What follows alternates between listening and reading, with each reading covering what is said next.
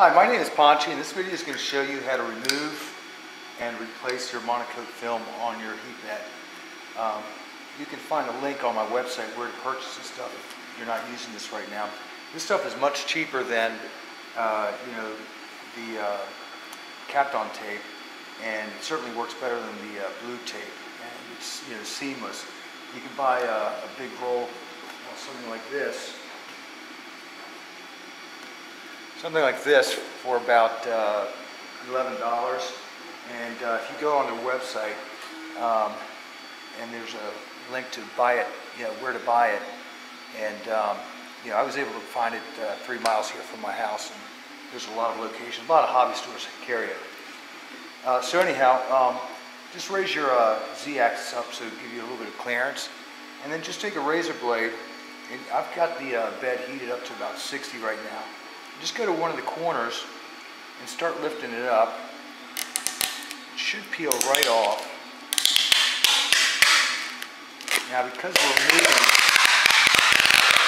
this bed quite a bit, we may want to check our calibration afterwards.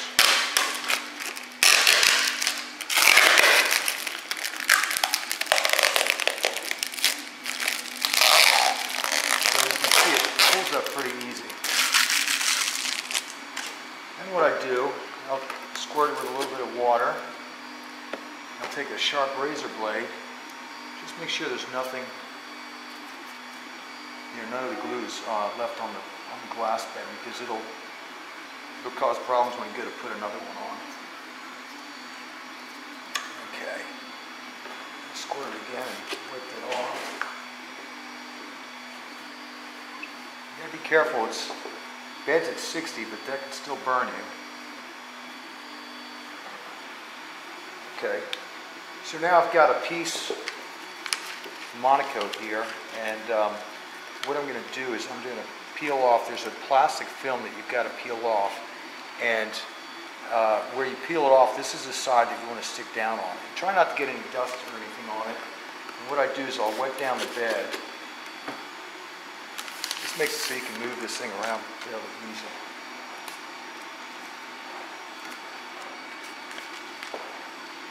So now I'll take film and put it on there, make sure it's covers the whole bed. Try to get it as flat as possible. And then I'll just take a squeegee, something like this. You can buy these at Home Depot.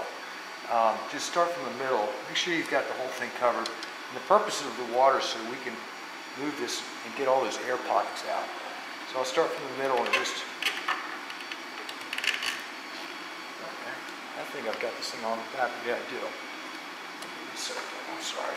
Looking at the camera, put it on upside down.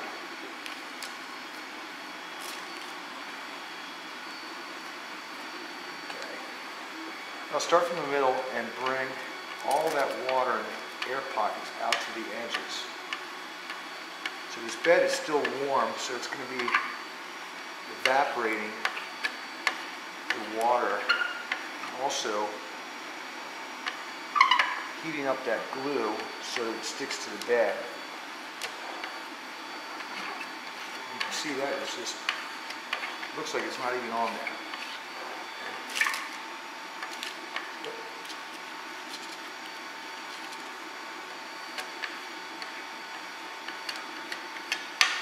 Don't worry about the edges too much right now, because they may curl up or whatever, but we're going to cut it, and then we're going to squeegee it down again, and those edges will stick down once we turn the heat up a little bit. So what I'm doing, I'm just putting a straight edge. It's going to be a little bit off the edge of the glass. I go in about 1/8 of an inch, because you don't want those edges out there, because it causes it to peel out.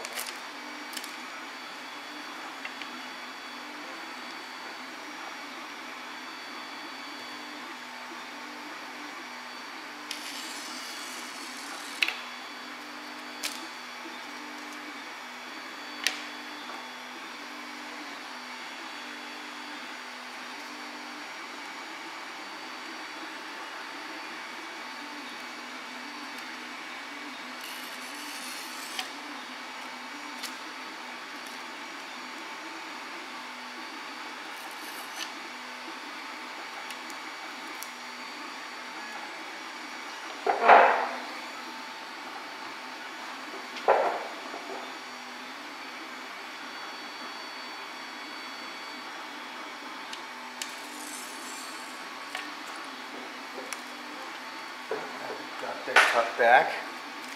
Now I'm going to take the squeegee again from the center. Squeegee that all out. Make sure there's no air pockets and all those edges are stuck down really well.